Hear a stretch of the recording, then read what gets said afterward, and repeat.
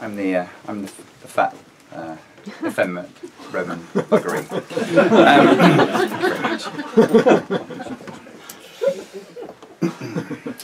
Good. The folds of my toga are perfect today. And I've kept Theophilus waiting just long enough to let him know who's the master of this house. How dare he barge in here and demand to search Byblos? In we go, Apollonius. Perhaps the cameo is too audacious for a meeting with the Archbishop, Master. Why don't you give it to me? This brooch is just the right accessory for the occasion. My favourite cameo, me as a young buck. I'll not have him think those bigoted laws have riled me. The death sentence, indeed. The law condemning Canidae has been echoing round and round in my poor head since this morning.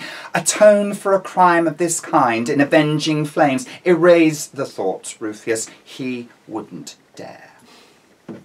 The brooch stays, Apollonius. I'll not have Theophilus thinking he's frightened Rufius Bibulus Catamitus. But, Master, the Archbishop knows about your library. You need to tone down. That self-righteous prat doesn't know anything, Apollonius. Why would he be here talking and not burning my books as we speak? He suspects, but suspicions have no weight in court, dear. What in Bacchus's name is that squeak? The slaves who pulled open the tall doors to the ground floor parlour look mortified. How can I make a serious entrance accompanied by a squeaking doors, dear? Apollonius is still fussing behind me. They will be oiled, Master. Don't bother me with the method, Apollonius. How disappointing. No slave head bobbing between Theophilus's legs.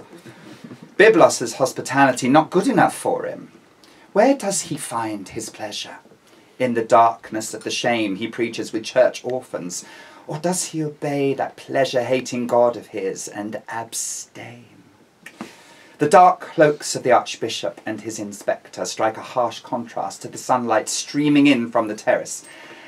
Antonius's sweet face and the strum of the harp are at odds with Theophilus's sour face.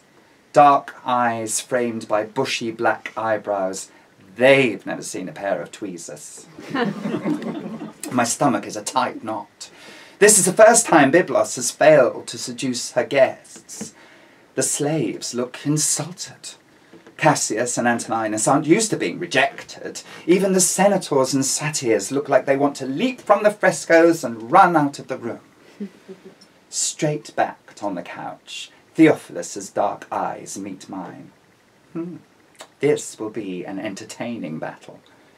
Theophilus, what a pleasant surprise. Oh, not bothering to rise to your host. To Hades with etiquette. Let's flash a plucked leg as I recline to irritate him. Wine.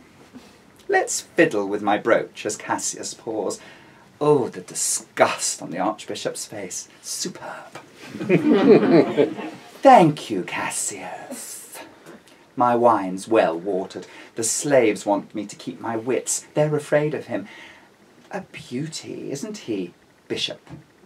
I flick up Cassius's tunic and the muscular buttocks tense. Oh, not rags you're wearing, are they, Theophilus? Now I'm closer to you, I can see the quality of the fine linen mix, possibly open to a little bribery then. I see your walls have been painted, Canidas. So he did order the graffiti. Pathetic. What an intellectual disappointment. Well, if it's cheap insults he wants, Apollonius will put you in better humour, Bishop. I keep him for guests with unusual tastes. They both look at me like they want to kill me.